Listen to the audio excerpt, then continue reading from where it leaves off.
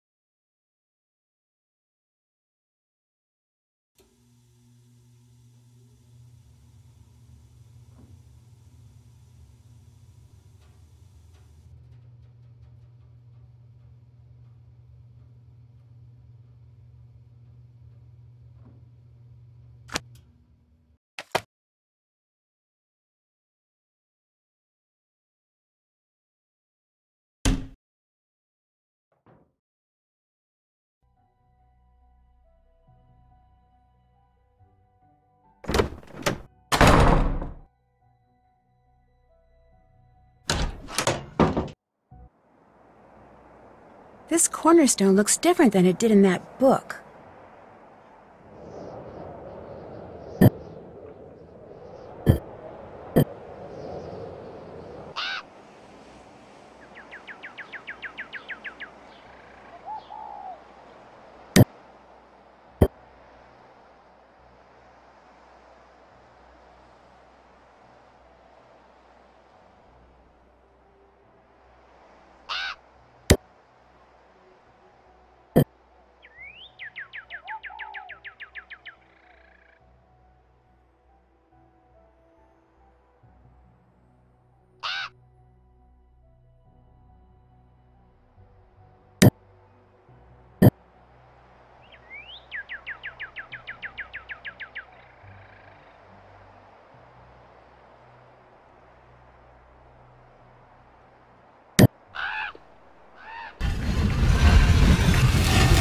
Well, hey, little guy. What's up?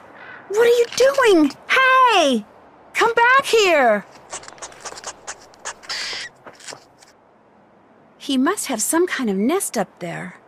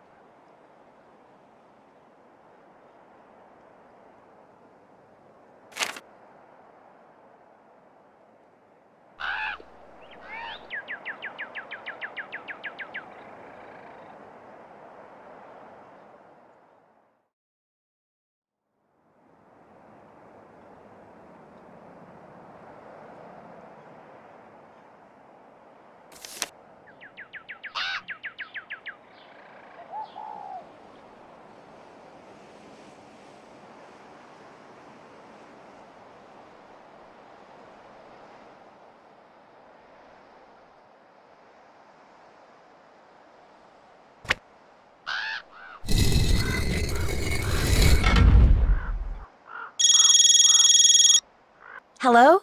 Nancy, hi. I hadn't heard from you and just wondered how you were doing. You at the school? I sure am. So how's it going? Great. The girls I met so far are bright and interesting and seem to like me. Of course they like you. I hope so, because I can tell already that where you fit in socially around here is huge. They got a pecking order going, huh? And it is brutal, like junior high on steroids. Just be yourself and you'll do fine.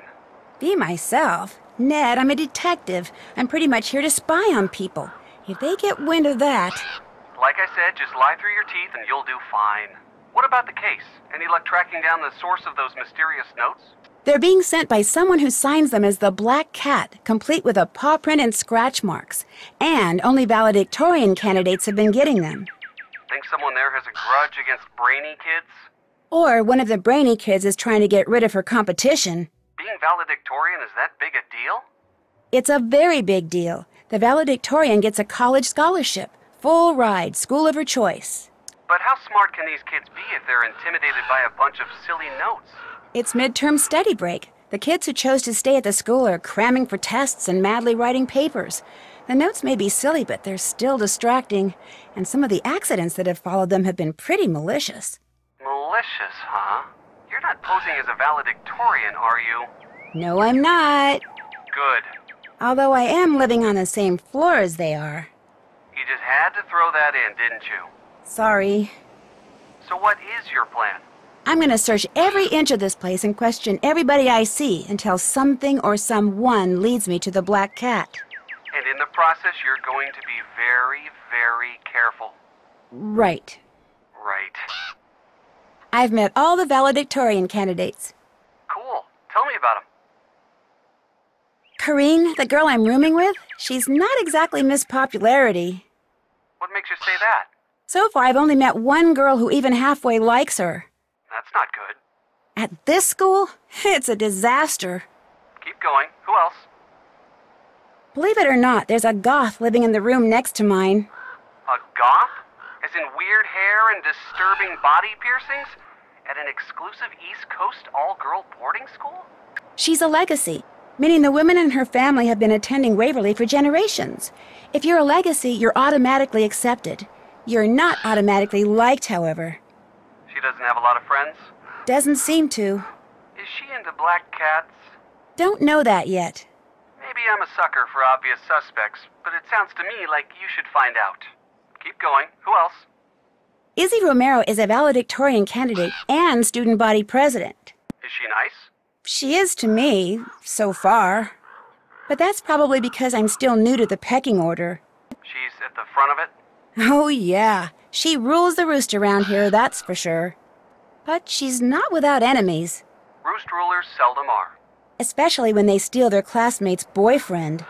Now that's just asking for trouble. Keep going. Who else?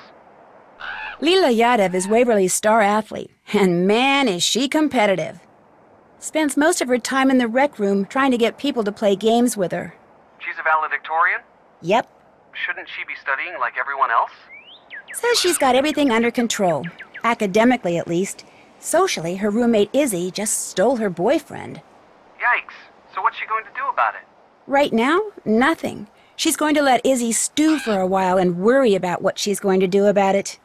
Ooh, this Izzy person could be in for it big time. Keep going. Who else?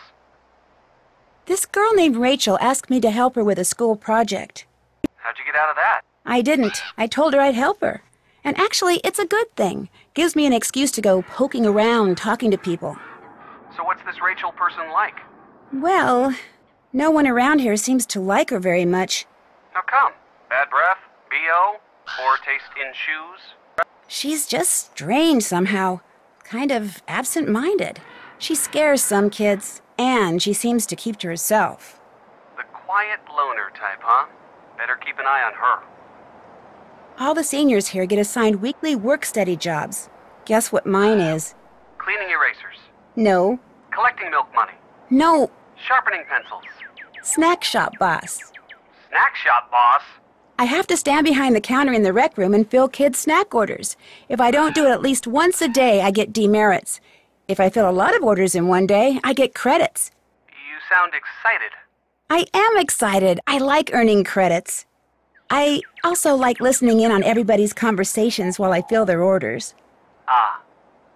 The notes from the Black Cat may have something to do with a teacher named Rita Hollowell. Oh yeah? What'd she teach? Literature. At least she did, about 150 years ago. Excuse me? She helped found Waverly Academy back in 1866. And do you think she has something to do with notes being sent to students now? Not only did she have a black cat, but it looks like she hid something very valuable somewhere in Ramsey Hall. That's the old building I'm staying in. That's interesting. Does anyone else know about this? I'm not sure, but if someone does know and is trying to find out what Hollowell hid, that might explain the notes from the Black Cat. You know, you're going to have to be real careful what you ask and tell people from now on. Because if someone is trying to find it and realizes you may be trying to find it too... I'll be careful, Ned. Don't worry. Too late. The school administration accused Mel of plagiarizing a paper. So even Waverly girls cheat, huh? Actually, turns out she was innocent. You sure about that? Sure am. I'm the one who cleared her. So what was the deal? Well, it appears she was framed by the guy who used to be dating Leela, but is now dating Izzy. Whoa. Untangling that little web should keep you busy for a while. Time to do some more snooping. Stay out of trouble. I'll try, but you know me. Bye.